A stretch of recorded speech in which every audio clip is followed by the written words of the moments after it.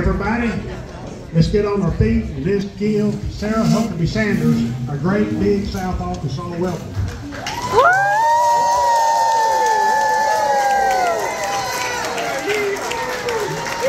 Let me tell y'all a little bit about Sarah and what's fixing to happen in our state. I don't know if y'all realize it or not, but our state is getting ready to write a new chapter in our history. Because on November the 8th, Sarah Huckabee Sanders is going to be elected the first woman governor of the great state of Arkansas. Now, I'm sure many of you know that Sarah's the daughter of Mike and Janet Huckabee. She's a graduate of Washita Baptist University, and that she was also the former press secretary for Donald Trump at the White House. Listen, those things are great, but let me tell you what I know about Sarah from being around her on the campaign trail.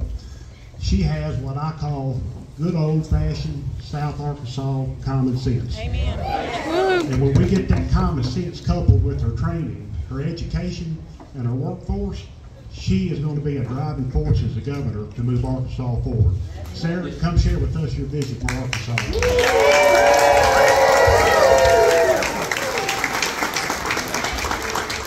Thank you so much. I am so looking forward. Matt is going to be an incredible member of Arkansas's legislature, and I cannot wait to work with him. So if you have not already voted, make sure you get out and you vote for him, because we need to make sure he is working right alongside me in Little Rock. We've also got a couple of other great folks here. Representative Barker, who is somewhere right here, who has quickly become one of my favorites, even though she doesn't live in my district. In part because she raised really good sons, very smart boys. We're working on making sure they work hard, but 2 of her 3 kids work on my campaign, so I'm a little partial to the representative you guys have here. And then Speaker Shepard, who is somewhere here as well. He's hiding out in the back, but somebody I've known a long time, is a great friend, and just a solid conservative for Arkansas. So thank you for what you do. And we're going to, with the 3 of them representing this area, and we're going to do a lot of amazing things for Arkansas. You have great representation, great conservatives, and I look forward to working with them. Over the last year and a half, we have traveled all over the state of Arkansas. We've been to all 75 counties. Now we're going back for the 2nd, 3rd, 4th, 5th, 6th time in a lot of places, and the excitement everywhere we go is overwhelming in a good way.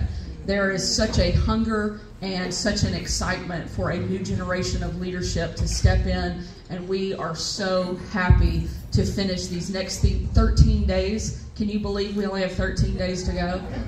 I can't say that I'm ready, but I'm really ready for the next 13 days.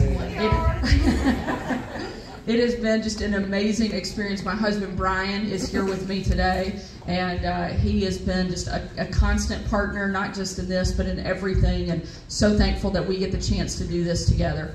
You know, after 2.5 years in the White House, I found myself in some pretty interesting places, certainly some pretty challenging rooms. Most of the places I went into, certainly when I picked up the microphone, nobody was ever that excited to see me. I have to say, coming into a friendly crowd, this is a whole lot better.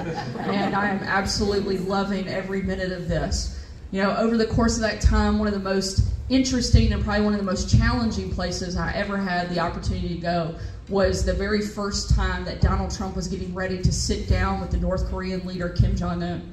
There was just an absolute intensity surrounding this moment. I mean, anytime you're talking about nuclear war, the stakes get pretty high pretty fast, and the entire world was watching and waiting to see how this would unfold.